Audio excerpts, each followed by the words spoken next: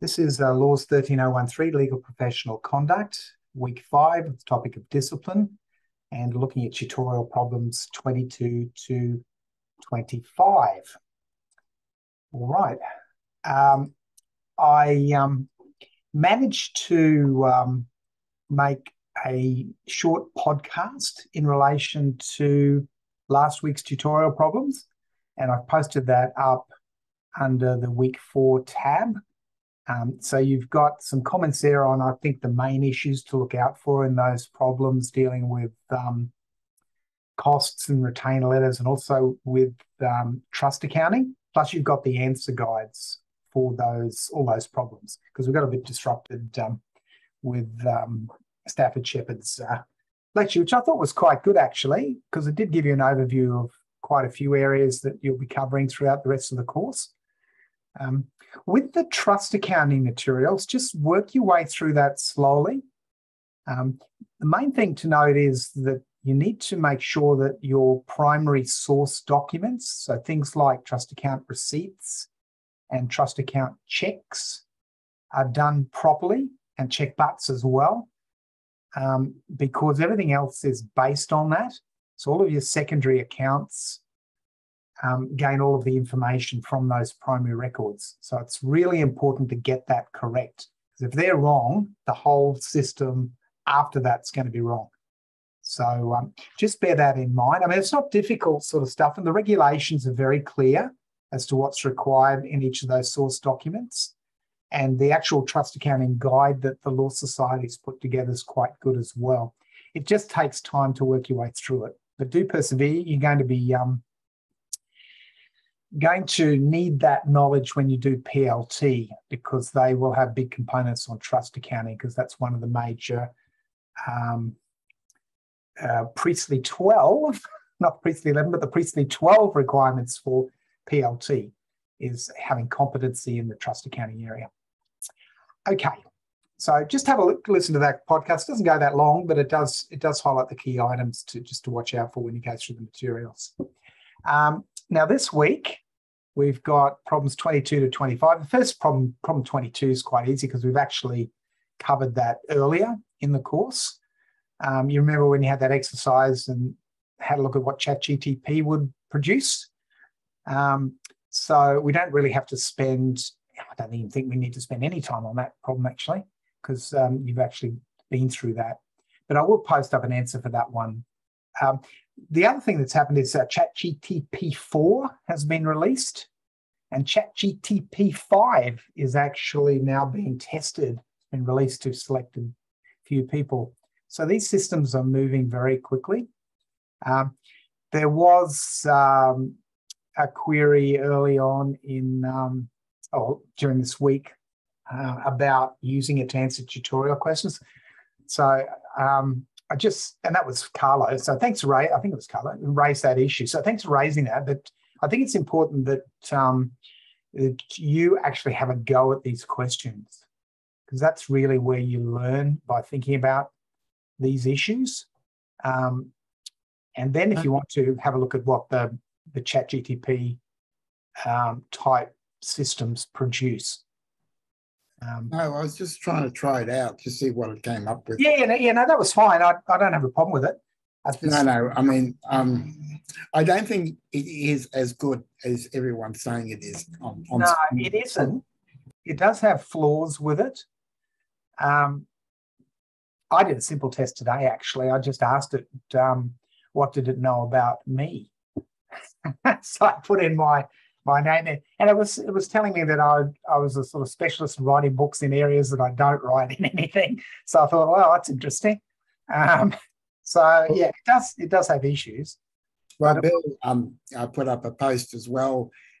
There's a counsellor, I'm not sure where, but he's trying to sue OpenAI because it's giving false information about him.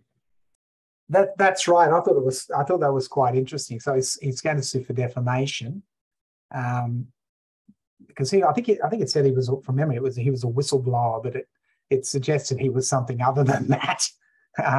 So that'll be an interesting case to watch. Now, Carla, your camera is odd. You look like a little bit like Dickie Nee used to Yeah, that's better. Just sort of seeing the top of your head there. But anyway, okay.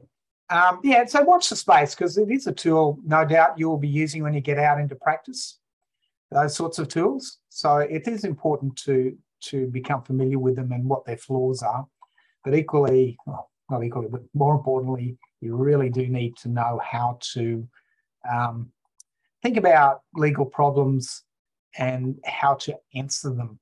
And you'll be dealing with people, which is the other aspect of the job. Is, you know, it's focused on dealing with clients. Okay, so we'll actually skip 22 and look at problem 23. So problem 23 is about Todd as a sole practitioner in a country town. He's got a messy divorce.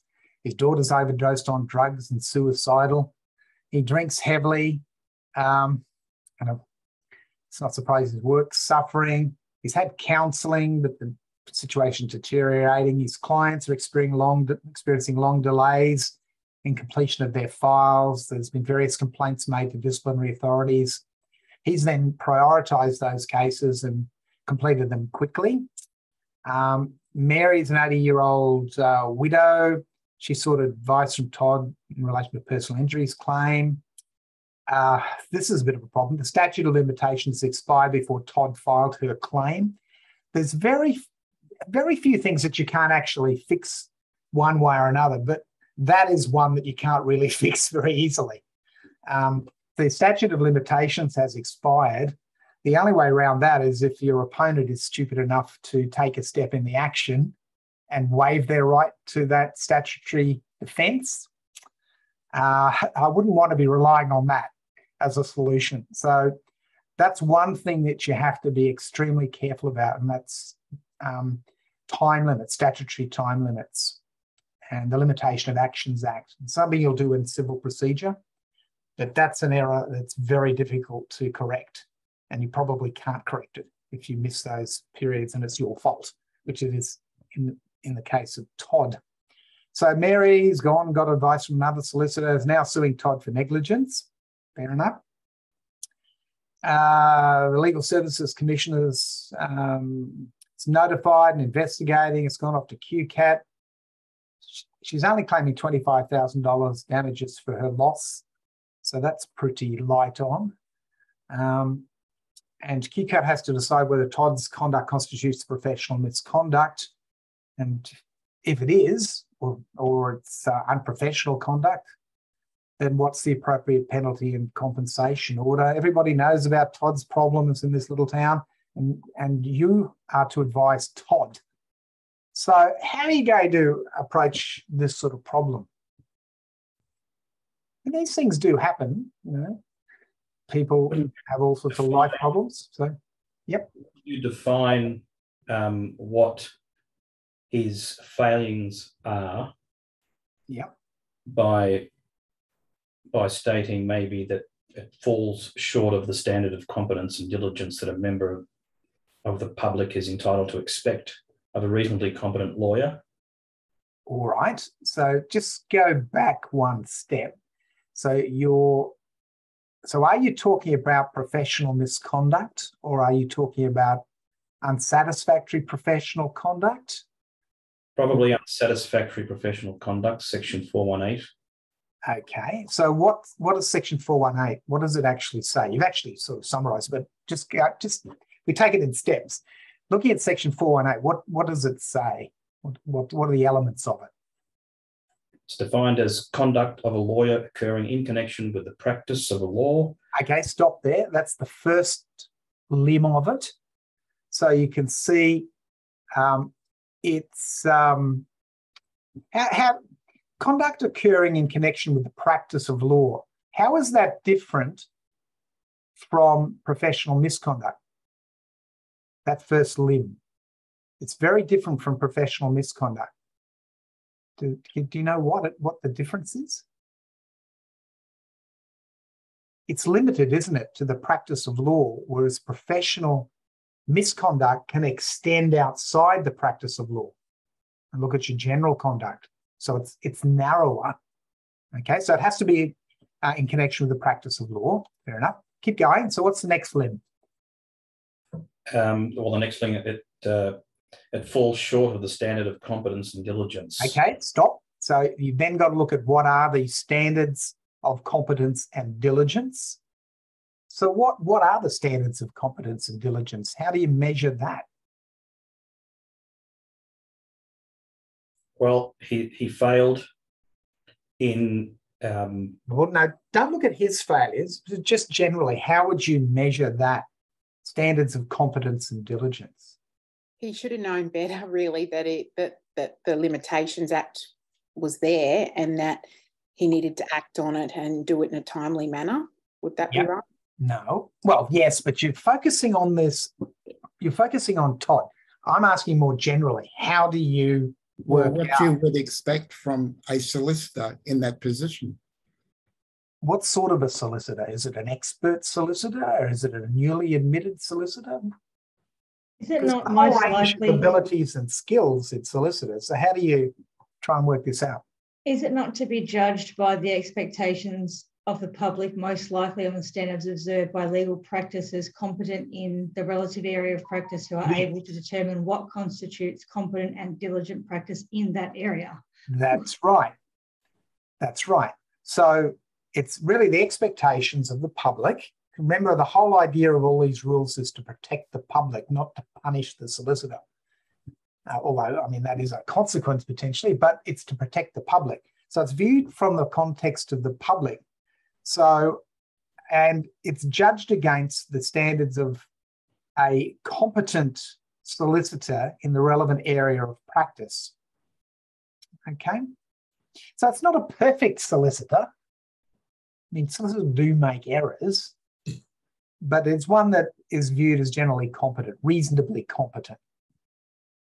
Okay, so that's the sort of standard we're looking at. And what's the next part of it?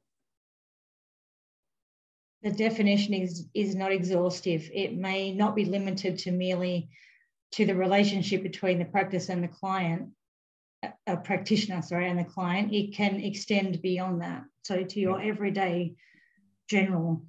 Yeah, that's stuff. right. That's right. So that's how we're looking at Todd. That's the lens, if you want a better term. So what has Todd done? And how does that relate to that definition and the various limbs of it? It's going to sound like statutory interpretation, this, isn't it? But so what's Todd actually done?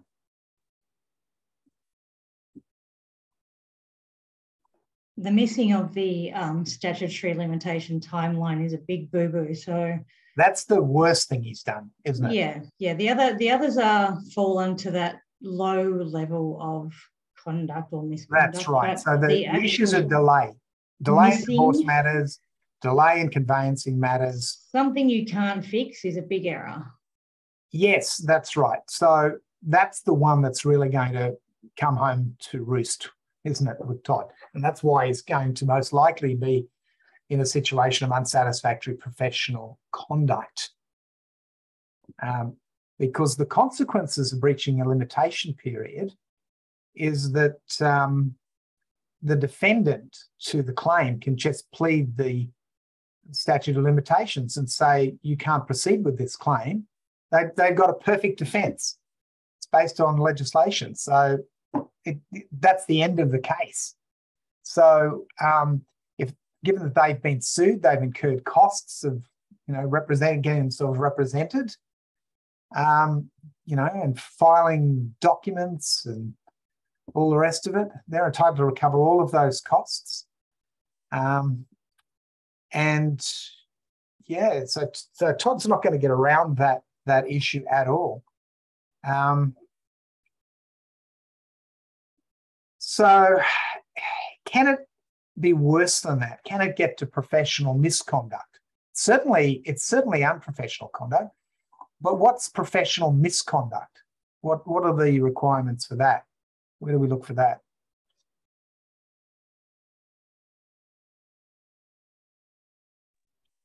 So you talked about probably be along the lines of not meeting the obligation of the profession intentionally. Right. To me, that is professional misconduct, right? Yeah, but I mean, you've got to. That's a sort of 24,000 meter interpretation. You got to always refer back to the provision. So I think it was Amy there for a second. I have to get my my little chat box going there. Yeah, Amy. So Amy's identified section 419 of the Legal Profession Act. So that's correct. So when we look at that, it defines what professional misconduct is. And it's an inclusive definition. So it includes unsatisfactory professional conduct of an Australian legal practitioner, which we've already just established we think's the case, if the conduct involves a substantial or consistent failure to reach or keep a reasonable standard of competence and diligence. So substantial, well, it is substantial. Consistent, well, there is some consistency in the lower level failures. So, I mean, you could argue that you've got consistent delays in a few cases, plus this more damaging breach of this statute of limitations. So maybe it would fall within that. That's part A. Could he not, because it's, you know, how you're saying it's repetitive, it's only repetitive due to the course of the incidents that are occurring in his life. So had his daughter not overdosed and he had a messy divorce, he probably would be on top of it. That's right. So they're the sort of factors he'd have to argue, that there are mitigating circumstances. Like it's not his general behaviour is what I'm trying to point to. Yeah, that's right. So that's what he would argue. Well, let's just go through the definition first, and we'll come back to how he would approach trying to deal with this situation. So that was part A. Part B then says, and, so it's additional, conduct of an Australian legal practitioner, whether happening in connection with the practice of law or happening otherwise in the connection of practice of law. Well, it is within the practice of law, so it falls within the first part of that. Would, if established, justify a finding that the practitioner is not a fit and proper person to engage in legal practice. So what's a fit and proper person? Where have you heard that before? That was in terms of admissions. That's right. So that's talked about in admissions. And in subsection 2 of section 419, it says, for finding that an Australian legal practitioner is not a fit and proper person to engage in legal practice, as mentioned in subsection 1, regard may be had to, lo and behold, the suitability matters. Remember those? That was in section 9, all those suitability matters for admission. Again, they pop up here. So that's taken into account in terms of whether they're a fit and proper person. So, Todd could easily fall within the boundaries of section 419 as well. So now let's start to look at what can Todd say. Well, what firstly should Todd do to try and better his position? Cooperate. Yes, and how would he do that? Fess up. Could he pay the $25,000? That's the first thing I'd be telling him to do. Settle that $25,000 claim. Pay it out. It's not a huge amount of money compared with your career. And in fact, his insurance, if this was covered by professional indemnity insurance, which it may well be, they would just pay this out. It's not a large claim. So, the worst thing you could do is fight over $25,000 with an 80-year-old widow in front of QCAT. How's that going to look? That's, it doesn't sort of pass the pub test, does it? So you would pay that out and get rid of that whole claim. That doesn't get rid of the complaint made against him because it's already happened, but it does indicate that he's accepted responsibility for it. And that he has made, compensated the widow for that. I'd also say he should pay the costs that may have been incurred as well. Because quite frankly, he's ultimately going to be ordered to pay all of that anyway. So you may as well do it up front to lessen the impact on your career. Because you can have compensation orders made by QCAT, and it's highly likely that would happen here. So let's look at the mitigating factors that were mentioned. So what can he establish in terms of mitigation? Well, they're not really excuses. He can't really use all the family matters as an excuse for his behaviour. Not really. No, he's going to have to do better than that. Yeah.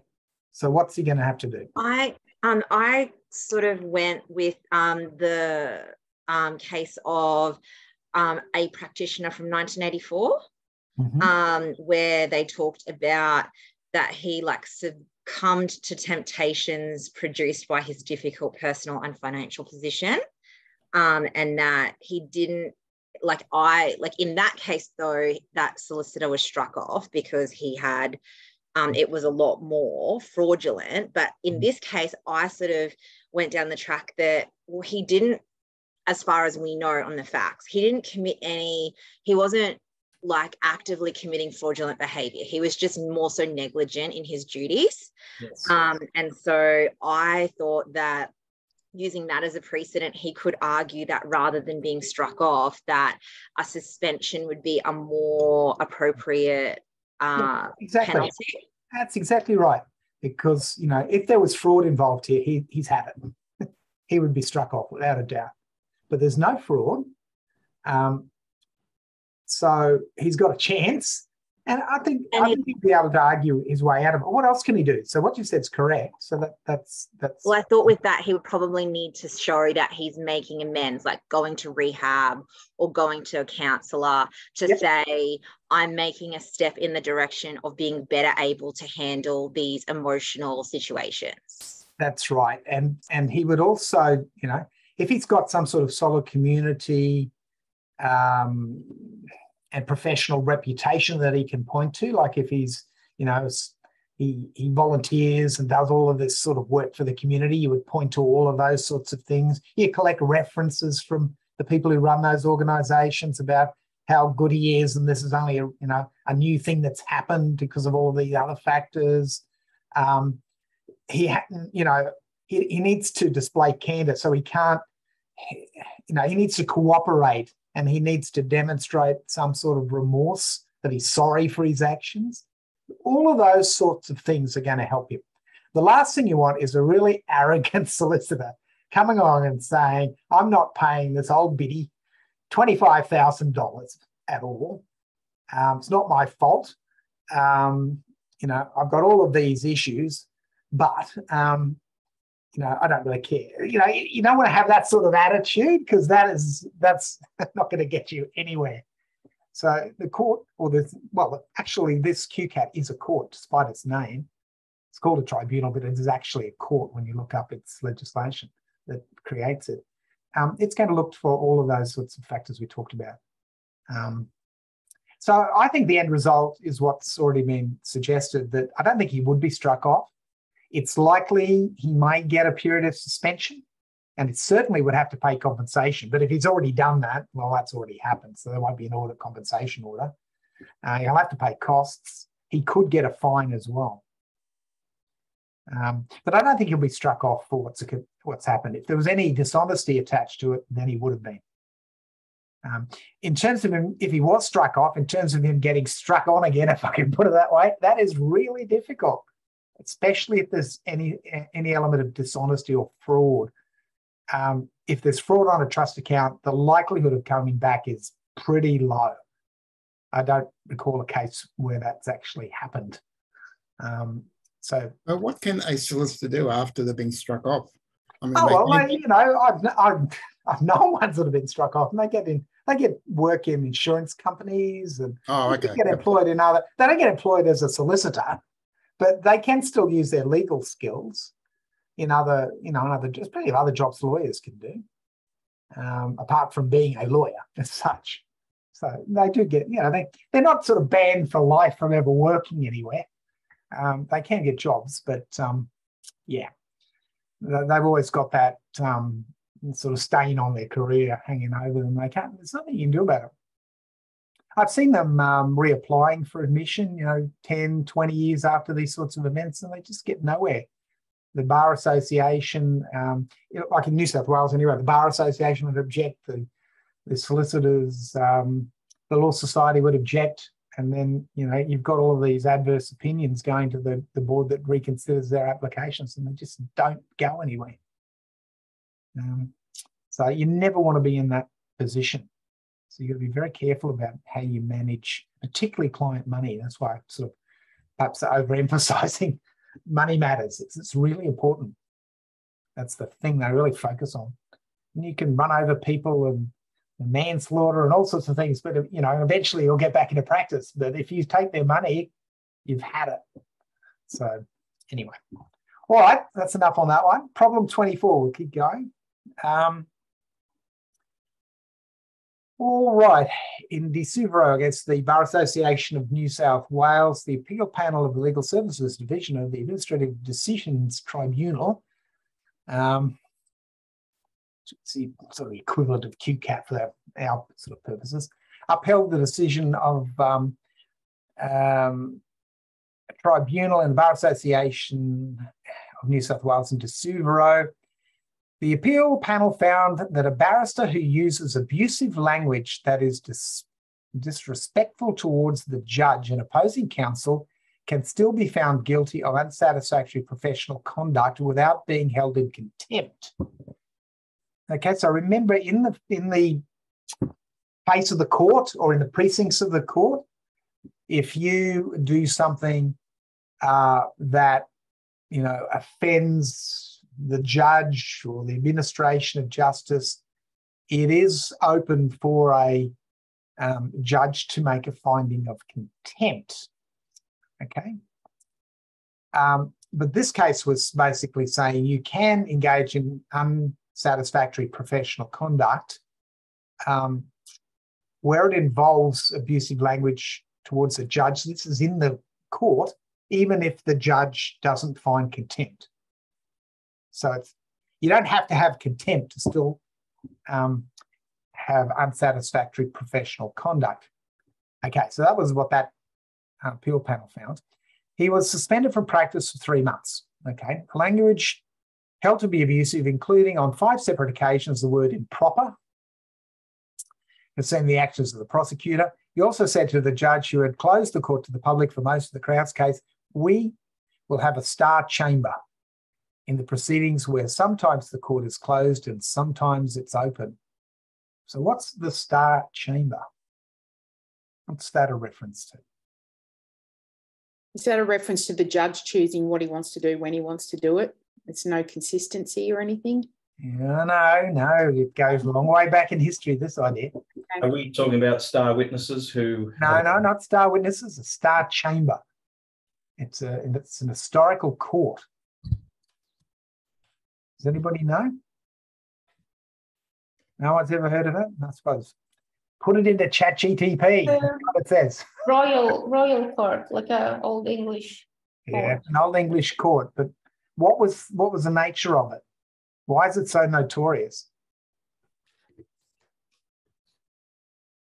If I remember right, was it the one like a supplement one? Like it was in addition to the other courts, because there was a lot of like unfairness back in the days. It's certainly a particular court, but what made it notorious is that people would go into that court and it was a closed court, and sometimes they never came out. They'd be sent off to the colonies or executed. So it was not open to the public. So that's what this is the reference. That's why it's referenced in this way.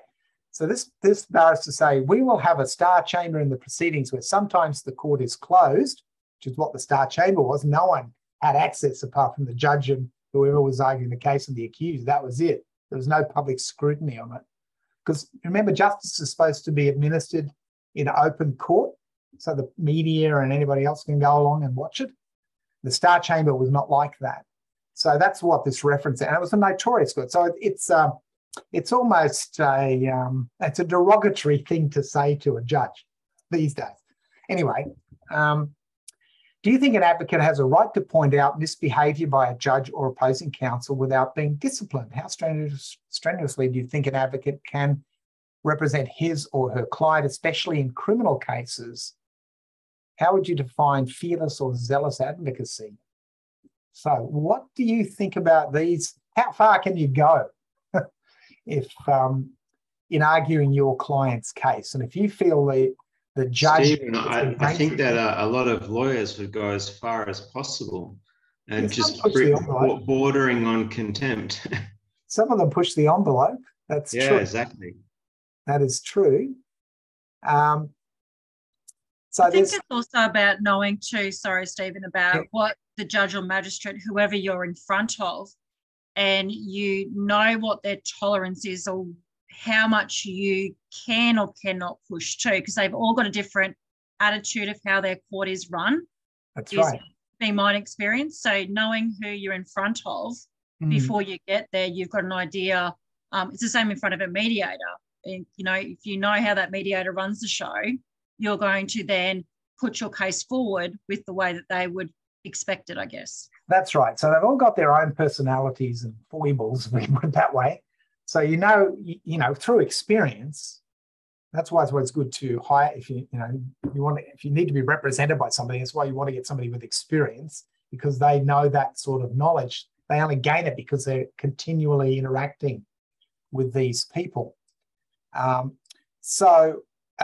are some cases on this. So there's Myers and Edmund. That was the first one. It's in a 1940s appeals cases. Lord Wright, and he said the underlying principle is that the court has a right and a duty to supervise the conduct of its solicitors and visit with penalties any conduct of a solicitor which is of such a nature as tend to defeat justice in the very cause in which he is engaged professionally. So that's saying, okay, the court has a supervisory jurisdiction to deal with this issue. Fair enough. Then we've got the prothonotary of the Supreme Court of New South Wales and Costello, 1984, 3 New South Wales law reports. You've got 2 judges, Glass and Samuels. They're saying observed courage and aggression are acceptable and sometimes necessary weapons in the barrister's armoury. Calculated insult and insolence are not. So you can be, maybe it'd be better to say you can be assertive, and according to those judges, you can even be downright aggressive. But you can't insult people or be insolent. So, there's a fine line there. You are there as an advocate to put forward your client's case. That's how the system works. It's an adversarial system.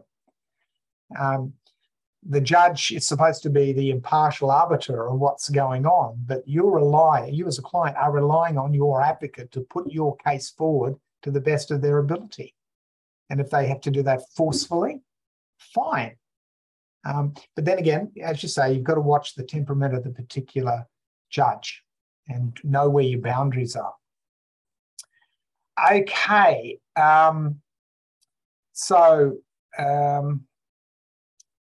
In that particular case, that Costello case, the barrister was found guilty of professional misconduct in relation to 5 incidences, 2 involving a magistrate, 3 involving other barristers. While there was a declaration of professional misconduct, they weren't struck off. And the reason they weren't struck off, while it was still regarded as reprehensible, the judges thought that the barrister could change their approach in the future. And basically they gave a warning. If it happens again, you will be struck off. So that's what happened there. You can, what's your alternative? If you think the judge has stuffed up and, it's done something they shouldn't have, admitted evidence that they shouldn't have, or made a ruling which you think's inappropriate, and that's caused detriment to your client, what's the correct approach? Isn't it the point? But what's the correct approach? Isn't it just to request leave to appeal? Exactly. It's an appeal. That's your avenue to address that sort of issue. You can raise you can raise your argument in court, but if you're ruled against, that's the end of it. In terms of that particular case, your avenue is one of an appeal. Sometimes you need leave, sometimes you don't. And you'll find out when you do and when you don't when you do civil procedure. So you don't need leave to appeal in all sorts of, in every case by any means. You do in some cases. You do certainly with the High Court. You have to have special leave to appeal there.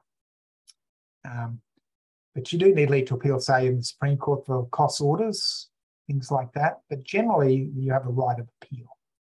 Okay, so what about, does it make any difference if it's a criminal case as opposed to a civil case?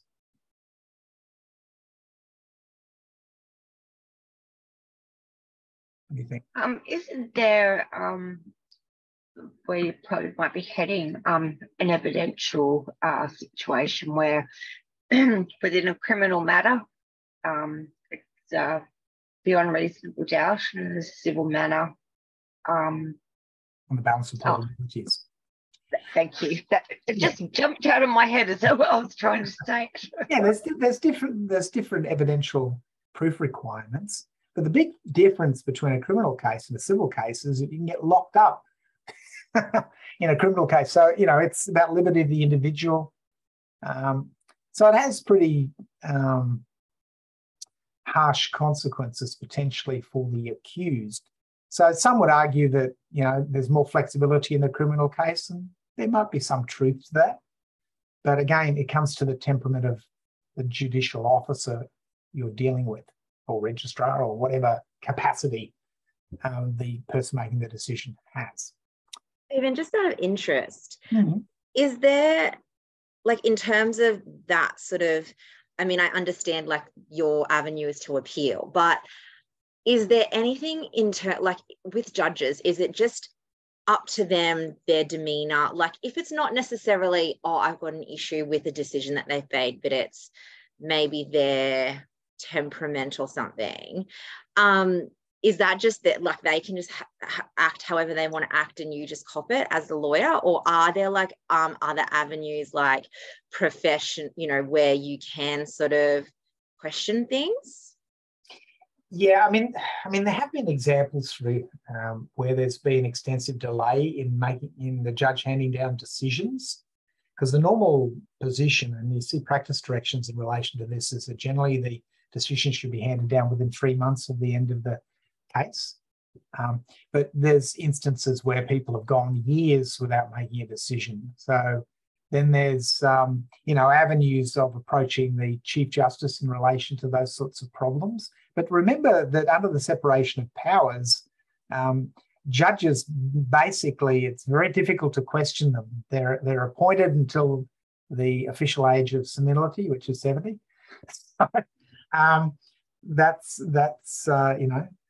They're there. So if you've got a rogue judge, it's very difficult to remove them. There would have to be a finding of mental or physical incompetence for that to happen. That would have to be proved medically and all the rest of it before a judge can be removed. Very difficult to do. There have been histories of aggressive judges, and because they're all different sorts of personalities. Even I've had a couple of cases in the last couple of years where that judgment hasn't been made by a judge that was in the Federal Circuit Court. And we actually went through the QLS process and putting an inquiry through there. And then they then look into it for you, and then they can action and provide you with an update, or all of a sudden you've got a result from the court, which has been interesting. Yeah, it's a very difficult area, because if they haven't handed down their decision, you don't want to sort of prod the beast, if I can put it that way. You don't want to annoy them. Or you don't want to start ringing up their associate and say, when's the decision going to be handed down? What and who you're dealing with, I think, as well, because there are some that are renowned for not passing that judgment down. And then others are, I think people are just impatient to get a response either. That's right. So, and you've got to remember, just looking, and I was a judge's associate in the Supreme Court for 12 months, many, many years ago. And yeah, they actually work pretty hard, the judges. You might think they have a fairly easy life, but I can assure you they don't. There is just constant pressure in terms of hearing cases and writing decisions. And often all of this is run back to back. So they're writing decisions at the same time they're hearing cases. It's not an easy life by any means. So I'm not surprised there is delay. And some have greater capacity to get through the work than others, because they're different people, different personalities and capabilities. So, yeah. Anyway, that's probably all I can say about all of that. All right, how are we going? 7:39. All right, problem 25. All right, let's have a look at this one. Abdullah is extremely excited. At the commencement of his first position as a lawyer, he's been admitted in April. He began employment in May. He's got a practicing certificate. It'll be a supervised one, but nonetheless, it's a practicing certificate. He works for a boutique commercial law firm with one principal, 2 other lawyers, and 2 support staff. So it's a small firm environment. So they've got some wealthy clients. They're going to have a reputation of getting things done. Abdullah's first client is a woman aged in her 60s. She wants to sue a large public company for misleading and deceptive conduct. He takes her instructions, prepares memorandum for his principal outlining the facts and advice. Okay, fair enough. Principal reviews the memorandum and quickly it says, she'll be a great client. She has a reputation for being quite eccentric. No problem. Well, do whatever she asks. So that was the extent of his supervision, which is pretty limited, isn't it? Abdullah then asks for some guidance on running the misleading and deceptive conduct action. Of course he does, because he doesn't know how to do it. He has no experience. The principal goes on to say, best get out of here. I'm flat out. You'll be fine with that file and that client. So he's not being supervised. Okay? Abdullah is eager at the prospect of this wealthy client. He's going to meet his budget. He thinks that the case will not only get good publicity for the firm, but it'll put him in the limelight. He makes some inquiries, discovers that the public company does not like litigation, is likely to settle. Abdullah puts together a costs agreement and a disclosure statement in which he states his hourly fee is $440. So we'll talk about whether that's a reasonable amount, and sends it to his client with a short letter of advice. He spends the next 2 weeks researching the law on misleading deceptive conduct, and without instructions, hasn't got the instruction or warning, files an application to the Supreme Court. Meanwhile, he forwards an interim bill of cost to his client for $35,200, stating he's worked on the file for 80 hours at $440 per hour. Right. So what are the issues here? Well, he didn't get approval. Okay, one at a time. There's plenty of them. Is that excessive with his charging? Right. So there's a potential issue on overcharging. That's one thing to look at. Yeah. What else? Well, not getting approval or a contract signed. Okay, so he's acting without instructions, starting proceedings without instructions. Yep. What else has he done? Or what other issues are there? He did not give enough supervision to one of his employees. Yep. So okay, that's right. So that's an issue with his principal. Just focus on Abdullah first, then we'll look at the principal. So we've got overcharging, instituting proceedings without instructions. What else? Just Abdullah.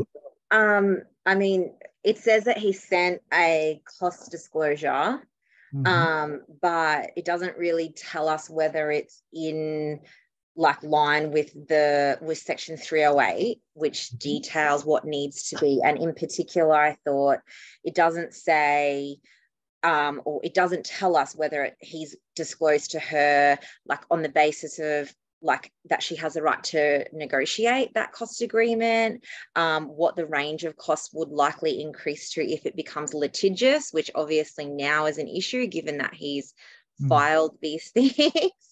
So it doesn't sound like the cost agreement he sent her was very detailed. That's right. And so there may well be problems with that. And what's the consequence if you don't comply with those provisions? It could be set aside. Yeah, so the client doesn't pay the bill. So that's a pretty big situation. What other problems has Abdullah got? Competence. He doesn't know what he's doing, does he? He has no idea. And why should the client be paying for his training? Because that's effectively what's happening. He's gone off on researched, he spent, how long has he spent? Quite a lot of time anyway, 80 hours researching, misleading and deceptive conduct. Should the client be paying for all of that research? So that's an issue too, and that also relates to overcharging. Okay, so that's some of the issues, or the main issues with Abdullah. What about the principal? What's the principal's problem? He must have had some sort of minor stroke when he came up with that that excuse. Yeah, he's not failure to supervising supervise. anybody. Yeah, failure to supervise. Because you've got responsibilities. Because this is a young solicitor with a limited practicing certificate that's supposed to be supervised. And it hasn't happened. So that's going to be a problem in terms of, professional misconduct even, or at least unprofessional conduct in relation to that issue of supervision. So it can be quite serious for that principal. Okay, other things you might want to talk about would be the complaints process, possible sanctions, etc. So let's go through these issues a little bit. So the first thing is the practicing certificate. He's got a limited practicing certificate. He's got to be supervised. Is he competent? No, he's not competent. You don't expect him to be competent. I mean, this assumption that people graduate from law school and PLT and are suddenly competent to do everything is a complete myth. I actually find it quite interesting, Stephen, that you say it like, a lot of people have this assumption that, when you finish your bachelor's or whatever, you seem to know everything. I get it now, friends and family. They're like, oh, you should know, you're going to be a lawyer, or you are a lawyer. And it's like, dude, I'm at this point in time a lawyer with my L plates on to an extent. Like, I am still learning. And people already have that assumption now. And we're not even completely qualified to admit it. So, and the profession actually has that assumption as well. There's a Law Society survey that was done recently as to the profession's opinion on the how competent new lawyers were having completed law school and PLT, and it's an assumption there that they're actually able to do anything that's given to them, and it's just a myth because you start off and you've got your training wheels on. You need to be supervised, and if you've got a proper supervisor, they will give you little jobs or parts of other jobs that other people are managing so that you can see how things are done and you learn through that experience. And gradually, you'll gain competency in a particular area. And over time, your area expands and, you're quite capable of handling all sorts of things. But when you first start, it's very hard. It's a steep learning curve. And you're dealing with clients and all sorts of things that you're not used to necessarily. And you're going to, like Abdullah did here, it's going to spend inordinate amounts of time looking up stuff, when in fact they should be supervised and given some direction and just to contain the costs. Or the firm wears those costs as part of training Abdullah. So the firm, you would expect to have some sort of training program, or at least proper supervision. So, he hasn't had that. So his competence is very limited. And generally, that lack of competence can be seen as an aggravating factor in damages that may be awarded to, in our case here, the client. So there's a case here, Oldham and the Law Institute of Victoria, and the judge there, Bowman, stated, ignorance of the rules relating to class actions, as that case was about, was an aggravating factor as opposed to a mitigating factor. So you can't front up and say, well, I'm a new solicitor, I didn't know what the rules were. That's actually perceived as an aggravating factor. It's not mitigation that you don't have that skill and knowledge. You should recognise you don't have that and then seek to get better supervision. That's what you've got to do. So the whole issue of competence is well and truly there. And that's a, Rule 4.1.3 is about having competence. So that's a breach. Okay, instituting proceedings without instructions. That's a real problem. So he's filed an application in the Supreme Court, hasn't got instructions. He obviously doesn't understand his obligations, what he's required to do. And there's common law cases precisely on this, and he'll get exposed to a cost order, or his client's been subjected to a cost order, because you remember, if the institution proceeds, there is another side who then has to respond to it, or is default judgment. Costs are getting incurred. And if it proceeded to default judgment, that would have been set aside, all sorts of adverse consequences. So the rules, Rule 8 of the professional conduct rules, require you to follow your client's lawful, proper and competent instructions. Another breach of the professional rules. Okay, so Abdul is not going too well. He's breached competency, he's breached the instruction rules. Then we get to overcharging, potentially. Steve, yep.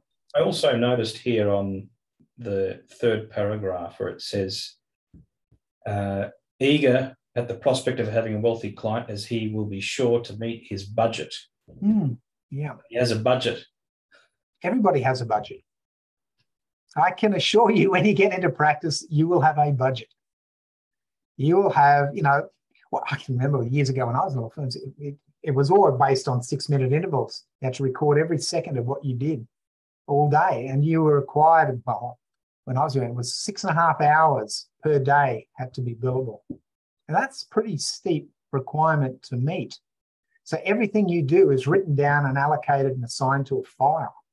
So you do have a budget, and they will look at whether you're meeting your, when I say they, the law firm will look at whether you're meeting that budget or not meeting that budget. And they'll use that against you in terms of promotions or lack of promotion or whatever. These days, it'll be a lot worse. They're probably using analytics tools to measure all of those things. Even when I was doing all that many, many years ago, we used to have things attached to our computers where you have to swipe the barcode of the actual file as soon as you looked at it, did whatever you were doing, put file notes on what you did, then swipe off, and it was all calculated and documented. And that was like 30 years ago. So yeah, you do have a budget. So everything's measured. I interpreted that as something else. So what did you interpret it as? I thought he had to meet a certain amount. No, it probably does. He probably does. Whether he knew that or not, who knows? A lot of those things are fairly secret within law firms. But anyway, this question of $440 is an interesting one, because particularly large law firms, even large accountancy firms, charge a lot of money for graduates. So $440 may not be unrealistic these days for those sort of fees for somebody who's straight out of law school with no experience. For smaller firms, smaller suburban type firms, those sort of figures are probably too high. But it just depends. I was just going to ask a question. Like, obviously, we touched on it at the very start about the whole, it's not up to the client to pay for him to train himself. And obviously, like for him spending 80 hours is probably pretty unreasonable. But in normal, like in the normal course of practice, like lawyers probably do have to spend some time like either refreshing themselves or looking up the most recent cases and precedents. So is it a nuance of how much are you actually allowed to charge your client? It comes down to what a reasonably competent practitioner with that sort of would incur. I think on our facts, it's too much. But, no, I don't begrudge people spending time to look up what the law is. You can't remember everything. Stephen, it's really interesting. And Talitha, on that topic, I was reading a bit of a paper the other day, and it was talking about it actually gave some scenarios about what overcharging could be. And it talked about, when they're doing research on points of law, which obviously didn't warrant the charges being made, time spent downloading tribunal decisions, not necessarily reading them, but just the downloading aspect. If there was like intra-office conferrals where one solicitor charged their time for preparing inter-office memos, charging work which was done by a summer or like a winter clerk or something like that, when the actual legal professional, like they settled it, but all the legwork was done by somebody else. Purely administrative tasks, so like preparing a cover email to accompany a letter, they sort of were a bit funny with that.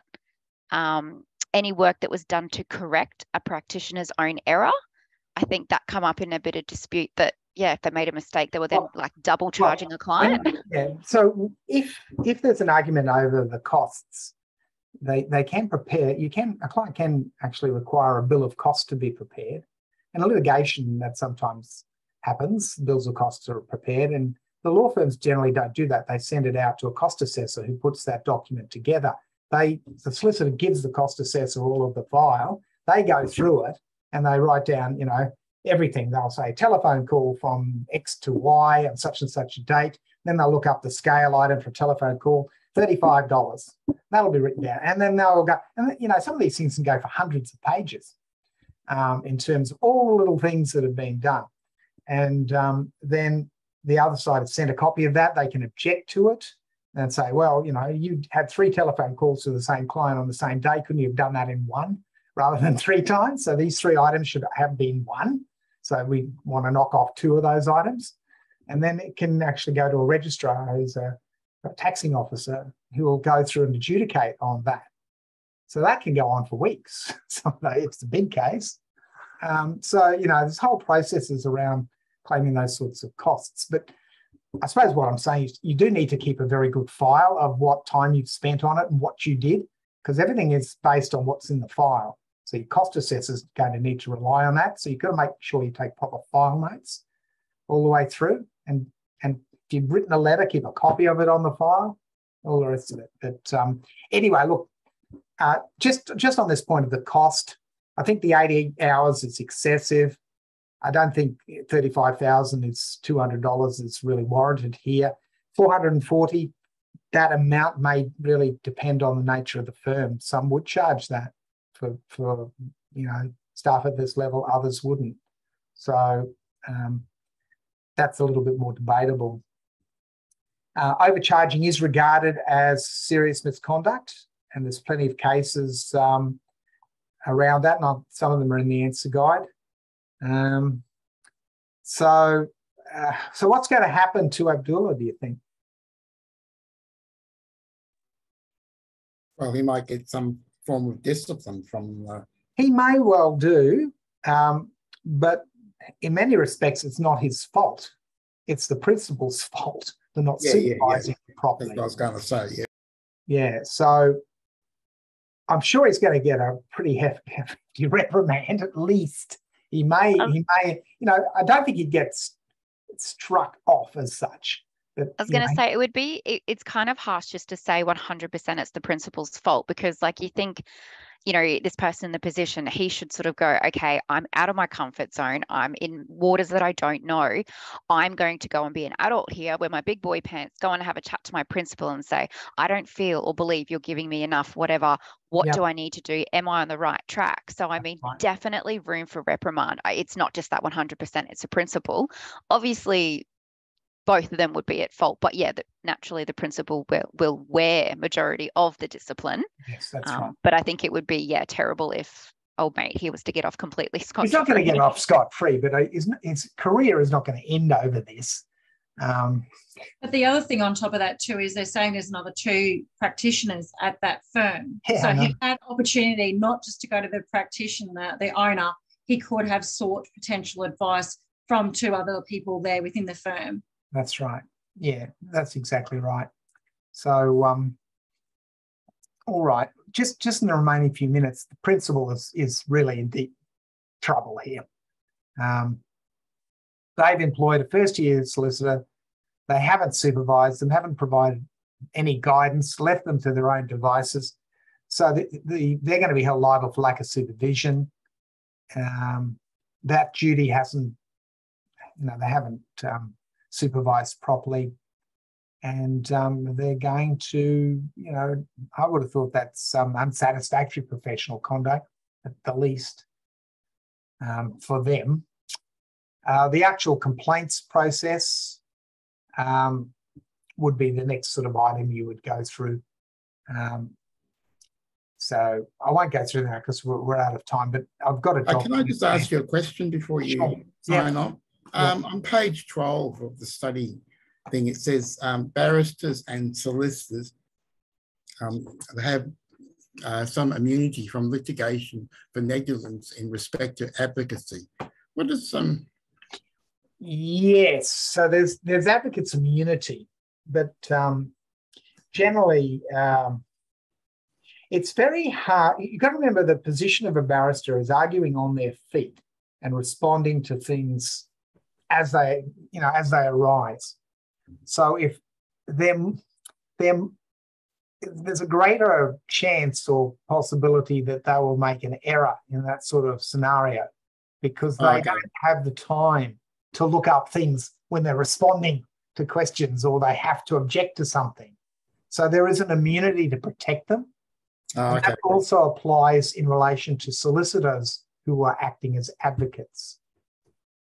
Okay, so it's a bit like the politicians in Parliament.